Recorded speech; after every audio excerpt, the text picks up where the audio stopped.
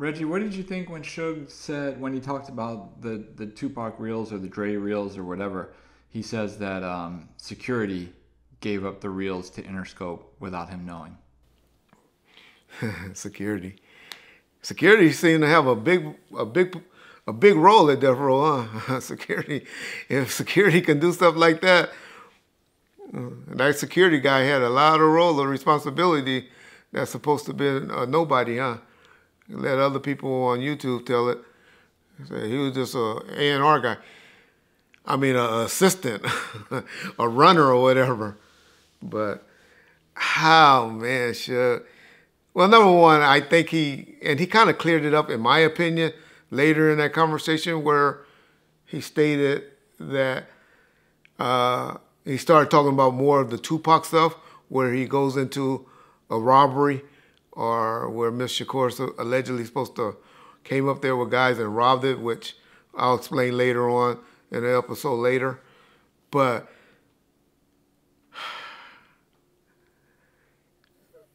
Suge don't know because, you know, when you're in prison, Suge had other worries and stuff like that. All he did was want to know about, I'll be honest, at that point, how's the family doing? How much money did we get? That's where his head was. It's hard to get him focused. I'm not saying he didn't approve the deals because on Tuesdays, every Tuesday, David Kenner came up there with a list of stuff to talk about that I sent questions to. And of course, Reggie or David Kenner or Michelet or nobody would have allowed or let 5 years go by without knowing that we had a settlement agreement with the estate where the Tupac settlement lawsuit got dismissed by both parties because Death Row sued and they also sued for a settlement of all back royalties and everything that was owed for $3 million and to move forward from that point. And then we had to turn the master reels over to Interscope and let them be our escrow in the agreement where we couldn't touch the reels of Tupac and the estate couldn't touch the reels without our permission, which y'all gonna find out some tricky shit later end up happening, but it wasn't no robbery. And even John can contest because John started working and dealing with it a lot. Death Row still had all of their reels when he talking about, because he made it seem like all the reels was turned over to Jimmy. For whatever reason, he making it seem like that.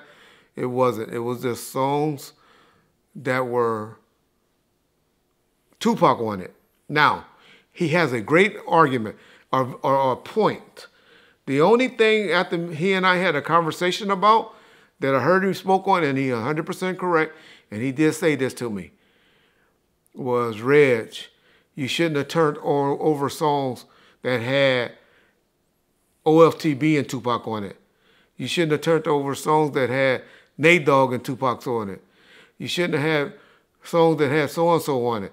Because he said those were the favor for the favors where Tupac was the side artist and not the main artist. He was correct right there. Where Reg, when I made the agreement, and in order to get that $3 million that we got from Interscope advance, because we got a $3 million advancement, and we also, and Feeney and them got a $3 million advancement. What y'all learned about Death Row and Interscope's relationship was Interscope fronted everything. They paid for everything for us up front, but they got their money back before they cut a royalty check or, you know, a leftover check. They did accounting balance sheets and said, well, y'all spent this amount of money and this is how much left over. This is what we made. So I say all that to say, we got a $3 million check from them up front to live off of. And they also, during that time, advanced Feeney $3 million to settle the settlement for Tupac back royalties.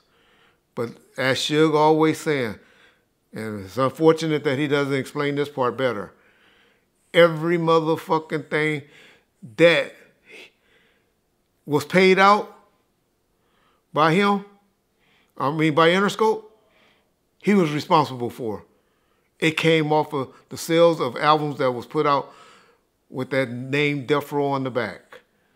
And so, yeah, Suge is putting a little extra on it when he's saying that all the music was turned over to Interscope. That's unfactual. I can show y'all pictures, lists.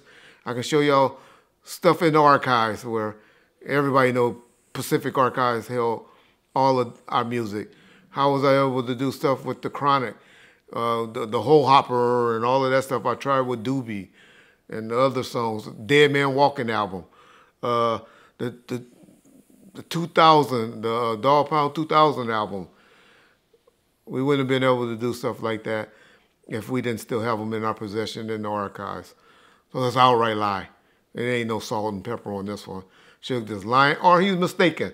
And I think he did kind of clear it up by explaining to us and going more in detail about the 2Pac songs, which were turned over to Interscope. And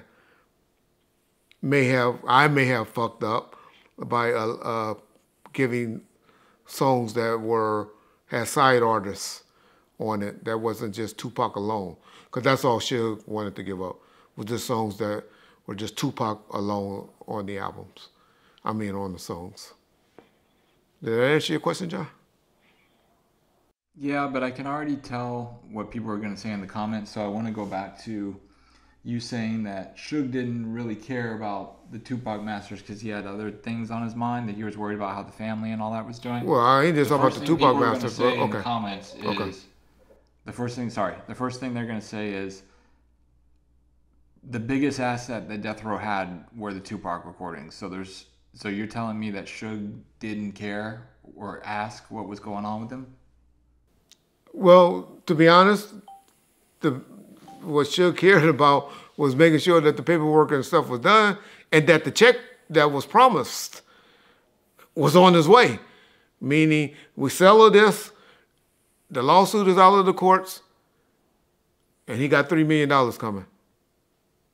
That's because they were holding up the royalties from everything, the Machiavelli, the Christmas album, everything that was due to him was being held up because everything was in limbo, and they were dismissing us, and that's when we got our masters from them. After that, that's when, after they distribute, I think the last album was the Dogfather and Lady of Rage albums, and the Machiavelli albums. We were done with them during that time period, and only in business with them on 2Pac stuff, and so that's what happened, and that's where his head and his mind frame was all right, everything's done. I got my masters. Let me take it over to Priority, get a deal, help get Brian up here so we can get some distribution, some monthly income, which it went from 1.5 million to 350,000 a month. But he made that deal happen, and we were free and clear and had all his masters, which nobody was able to do back in the day. That was one of Prince's big issues that he wanted to do with Time Warner and Warner. And that's why he gave up his name and became a symbol for a while, or a symbol. So, yeah, that's what happened. And that's where Suge's mind frame went from, all right, I ain't fucking with Interscope no more with this stuff. Let me go over to my boy Brian at Priority Records. And he made a deal happen with him.